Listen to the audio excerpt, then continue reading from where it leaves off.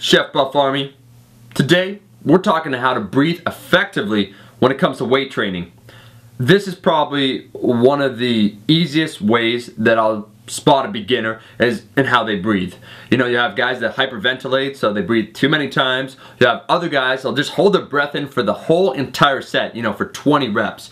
Today, we're gonna talk about the Valsalva maneuver and how to use it effectively in order to lift more weight. The Valsalva maneuver is a technique you can use when it comes to breathing.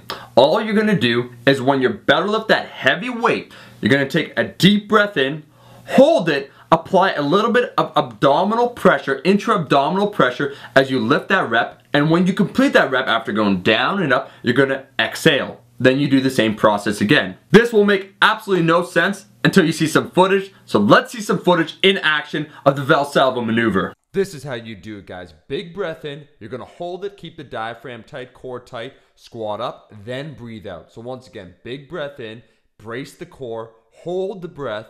After you complete the rep, breathe out. Then do the same thing again. Big breath, hold, explode up, and then exhale. This will allow you to lift more weight. Slow motion time because everything's cooler. Big breath, look like a fucking blowfish holding that breath in. Squat up, keeping that stomach pressure, and then exhale. That's how you do it. That is seriously all it is. You want to make sure with maximal lifts, I'm not talking about doing bicep curls, I'm talking about lifting some heavy squats, deadlifts, overhead press, you know, bench press, and so forth. You want to incorporate this. It's very simple, like I said. You want to make sure you don't breathe just from your chest. Just take a big diaphragm breath, you're going to hold it, and then for a lot of guys, it helps them to apply a little bit of external pressure. So you're pushing, you're keeping the core tight. For some guys, the cue that can be given is like you're taking a shit, that extra tightness that you give where you're bracing your core. Think for some people as if you're about to be punched in the stomach. So first, you expand your diaphragm, you expand your abdominals out here, the lower region, your stomach right here.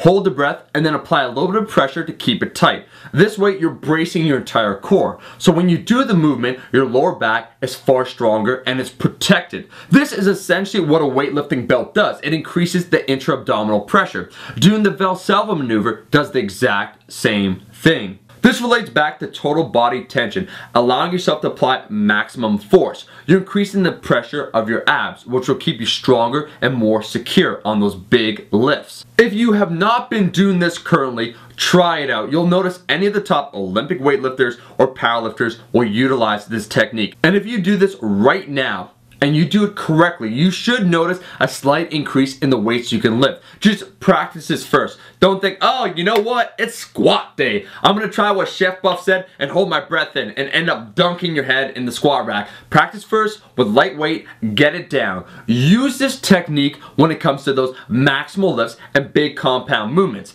If you're doing, you know, 10 repetitions, more bodybuilding style, constant tension, up, down, maybe a dumbbell press to pump up your chest, not as necessary. You just breathe normally. If, however, you're trying to go for strength and size, lifting a heavy weight, try this out.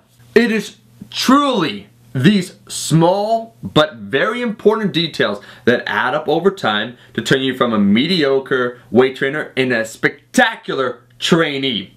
Use this technique and watch as your weights increase. And that's all I had to say about this topic. Breathing correctly is incredibly important for not only protecting your spine, but as I said before, learning about total body tension and increasing the amount of weight you lift.